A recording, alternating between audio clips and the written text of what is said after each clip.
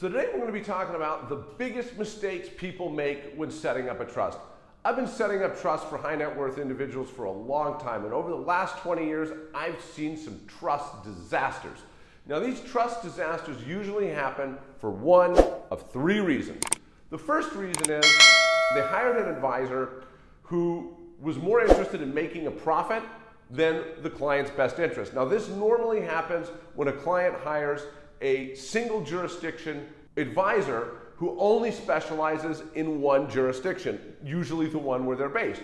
Now, that advisor, many times, no matter what the high net worth individual situation is, they're going to try to fit that high net worth individual situation into a solution that their jurisdiction offers, because that's how they make money, even when that's not the best thing for their client. So you must be careful of advisors that are always just selling one jurisdiction. You really want somebody who has a global overview, who's going to analyze all the relevant jurisdictions and then decide which structure is going to be best for their client. The second reason for trust and foundation disasters is when a client tries to skimp on fees and they hire an advisor that's really not that good, makes mistakes, misses crucial steps, doesn't necessarily know exactly what they're doing.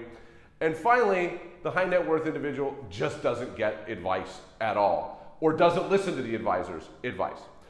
Before we get into this, we're going to be using a few different technical trust terms. So if you haven't watched our Introduction to Trust and Foundations video, I'd suggest you do so before we get into this video. The link is down below in the description. Let's get into it. Mistake number one. This is by far the biggest mistake. Not properly planning trust management, including management succession. How your trust is going to be managed is maybe the most important decision you can make, because those are the people that are going to have control over your trust. Are you going to do a private trust company, for example, where the board's going to consist of friends and family, or are you going to use a professional trustee? This is super, super important. And also, you need to get into the nitty-gritty, right? If you're going to do a private trust company, you need to talk about how the directors are going to be replaced, right? So management succession. If you don't like the trustee, how are you going to replace the trustee? Are there certain situations where you should switch from private management to professional management, or vice versa? You need to think beyond your lifetime. You need to think about all the different scenarios, management issues, management vacancies that can occur, how those are going to be dealt with. This is key to having a successful trust, and I feel like a lot of advisors don't really give this enough thought. Planning the management of your trust is key to your trust achieving your objectives and goals. Now, let's get into it. Mistake number two, choosing private rather than professional management. Now, I understand. If you're forming a trust as a settler and you're going to transfer your assets into it, you're giving control of your assets to a trustee. It's an uncomfortable situation. Most people are very nervous about going with professional management because they're scared that the professional trustee company is going to run away with their money or do something they don't want done with it. If you like our content, please don't forget to subscribe to our YouTube channel by clicking that subscribe button. We'd really appreciate it.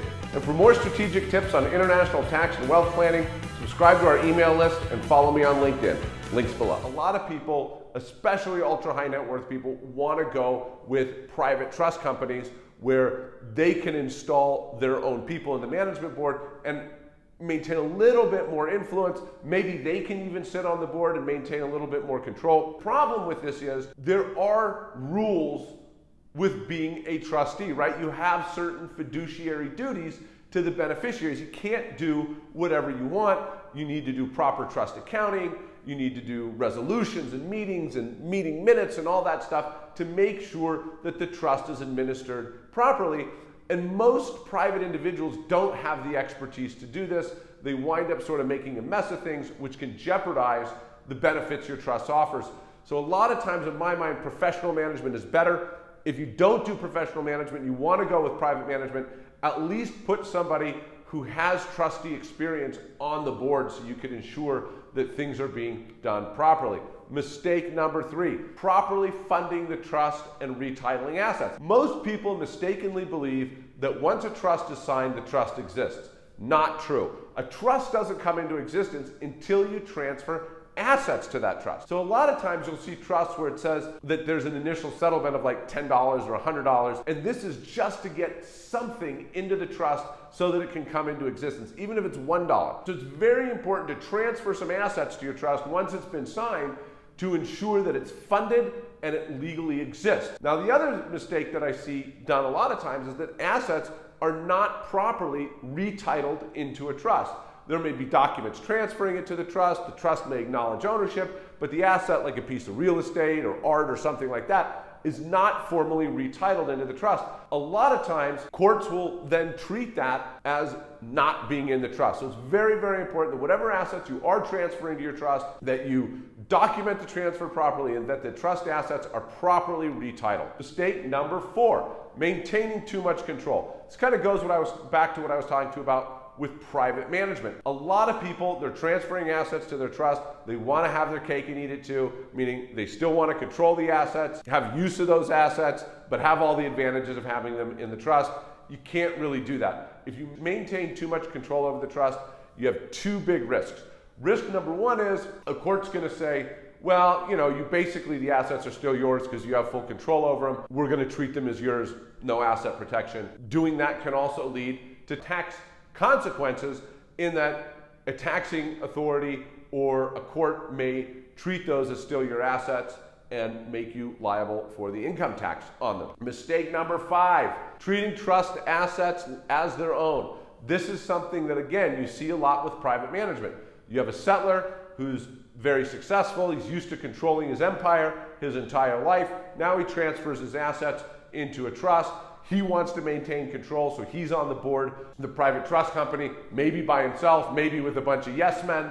So he just does whatever he wants with the trust assets because he still views them as his own. Now, that's very dangerous because, again, a court could come in and say, well, you're basically treating the assets like your own, you're disregarding the trust, therefore we're going to treat it as if they're still your assets as well. That leads to tax consequences, loss of asset protection, so you need to be very careful about maintaining too much control. Mistake number 6, waiting until a problem arises to set up an asset protection trust. Once you're getting sued or once you're under threat of getting sued, if you put assets into a trust, it's going to be a fraudulent conveyance. In most jurisdictions, there's a provision where they can claw that back out of the trust. You're not going to get any of that asset protection. So it's really important to set up a trust when nothing's going on, when everything's calm. You need to set it up before a problem arises, before you have potential liability. Otherwise, it is not going to work. Finally, problem number 7, and this one only pertains to U.S. persons, and this is failing to report their foreign trust. Listen, the IRS wants to know everything, especially when it comes to U.S. person foreign income or assets, and especially when it comes to foreign trusts, because they already sort of look at them as if you're doing something bad sometimes when you set up a foreign trust. So it's very important. There's a lot of uses, even for Americans, in setting up a foreign trust, but you need to make sure you report it properly. At a bare minimum, filing Form 3520, 3520A, probably an FBAR, maybe Form 8938, sort of situation specific, but talk to an advisor, make sure you report it properly. The penalties for not reporting a foreign trust are astronomical. You don't want to have to pay them. So those are the 7 biggest mistakes when people set up trusts. Like I said before, I've been helping high net worth individuals set up trusts, protect their assets, do their estate planning, maintain privacy for a long time. If you're interested in achieving those benefits, we'd love to help. You can email us at info@esquiregroup.com or visit us on the web at www.esquiregroup.com. Thank you.